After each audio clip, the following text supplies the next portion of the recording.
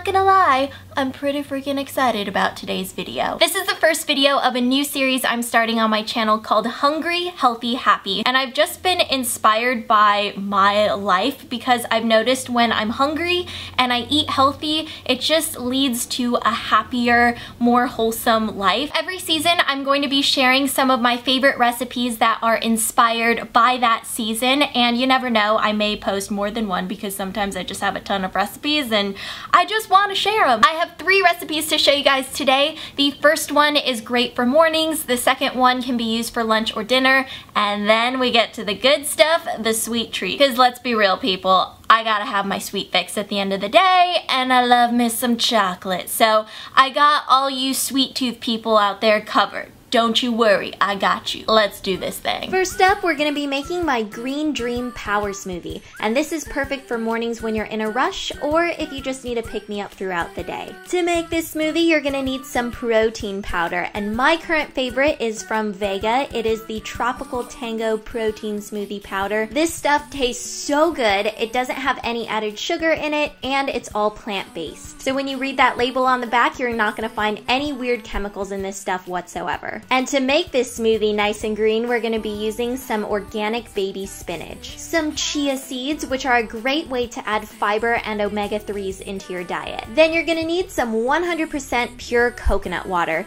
And I know this says coconut juice, but juice, water, it's really all the same thing when we're talking about the cocoa nut. And for fruit, you're going to need about a cup to a cup and a half of frozen fruit. So I have a mixture of pineapple, mango, and strawberries here. And last but not least, we have Mr. Banana. I start off by making this smoothie by taking about a handful or so of the spinach and just putting that into the container for my NutriBullet. And then I take the frozen fruit, pile that on top, and make sure you use fruit that has been frozen so your smoothie has a nice texture to it. Then I just throw in about half of that fresh banana onto the top, and then I pour in about a cup of coconut water to really smooth everything out. Next, I use a little less than a full scoop of that Vega Protein Smoothie powder. I pour that in, and then I take a spoonful of the chia seeds, dump that in, and we're good to go. Now it's time to just seal everything up so it doesn't go flying everywhere, and then it all gets mixed together. And you're gonna notice that as the smoothie blends, it slowly changes color from like pink to a lighter yellow color to green, and then it gets really green, which is so cool to watch. You want to make sure everything is thoroughly blended so you don't have any weird chunks in your smoothie, and then once you're finished with that, you can pour it into your serving cup of choice. I love me some mason jars, so that's what I'm going with. And then you stick it in a straw, slurp it all up, and let me tell you, you would never know that there are veggies in this. It's super fruity and tasty, but also really good for you. One recipe down, and now we're moving on to the next. This is my spring pasta salad, and it's perfect for lunch or dinner. It's very light and refreshing, but packed full of flavor and color. The first thing you're gonna need is some fully cooked frozen shrimp. So you don't have to cook these at all, you just have to defrost them, and they taste fantastic. Next, I have some organic brown rice spiral pasta, and I really recommend going with brown rice pasta. It tastes awesome, and it's a great healthy alternative to regular pasta. Then I have a bottle of Annie's green garlic dressing, and this is essentially a blend of lemon juice, spinach, and garlic, and it tastes super good. For veggies, I have some fresh asparagus and grape tomatoes, and then to finish everything off, a little bit of feta cheese. So I'm just starting off by heating up some water. I have one pan for the asparagus and then a pot for the pasta. So we're just gonna bring all of the water to a nice boil. Now you can either defrost the shrimp overnight in the fridge, or you can do what I'm doing here. You can take them straight out of the freezer and then just rinse them underneath some cold water for a few minutes, and that totally defrosts them. Now it's time to remove the tails from the shrimp. So here's what I do. I take a piece and I pinch the very end, and you'll see that the shrimp just comes right out and you're not wasting any of the meat. So I just continue to do this to all of the little shrimpy guys in the bowl, and this is just my preference. You don't have to remove the tails, I just prefer to do this. How long Now that the water has come to a boil, I'm just gonna pour in the pasta. I'm not using the entire bag, just filling up the pot.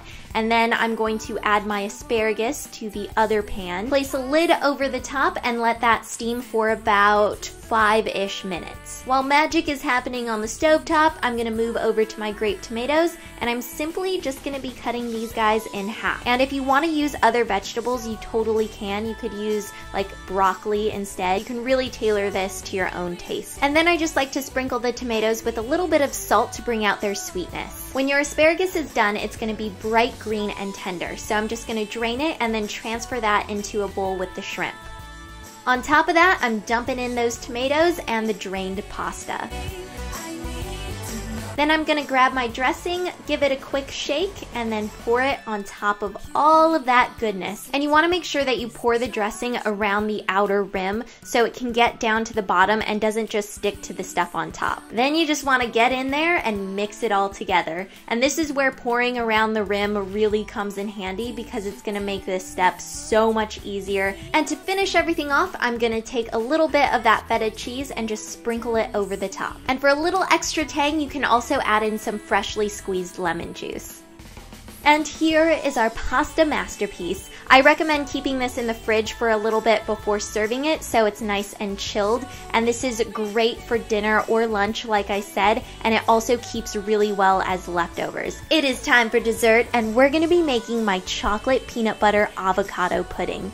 This is a great, healthier way to really satisfy your sweet tooth.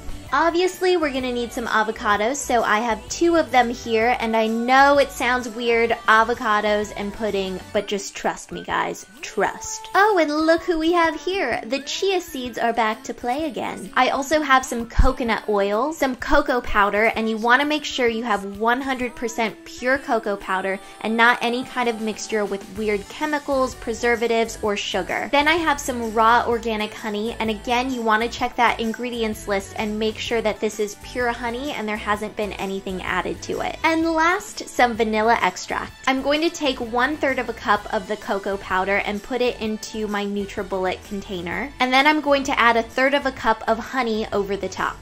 Next, we're gonna add 1 teaspoon of vanilla extract, 1/2 teaspoon of chia seeds, and 3 tablespoons of coconut oil.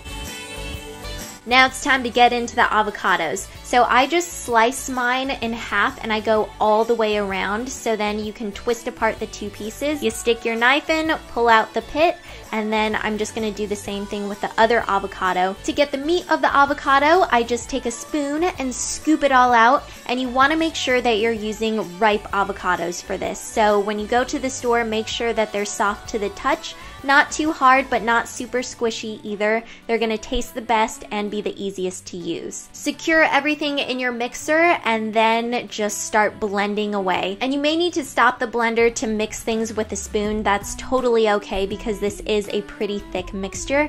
And then just spoon it into a little container. And what I'm going to do is, I actually decided to do this last minute. I added a little bit of honey peanut butter. So I just heated it up in the microwave and then poured it over the top, and then I used a knife to mix it all in so you have like little peanut butter swirls. Once everything is mixed together, just stick this in the fridge for about 30 minutes so everything can set and chill nicely, and then your chocolate pudding will be ready to eat.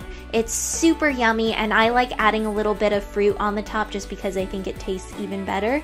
And that is pretty much it. You see guys, it is so easy to make really great meals that are good for you and they taste good on top of that. So if you guys try out any of these recipes yourself, use the hashtag HungryHealthyHappy and post your photos on Twitter or Instagram, and I am going to be picking some of my favorites to show in my favorites video for April. And be sure to check out my last 2 videos, which I will have linked at the end of this one and down below in the information bar. Alright, that's gonna be it for today. I hope you guys are having an awesome day, and I'll see you later. Bye!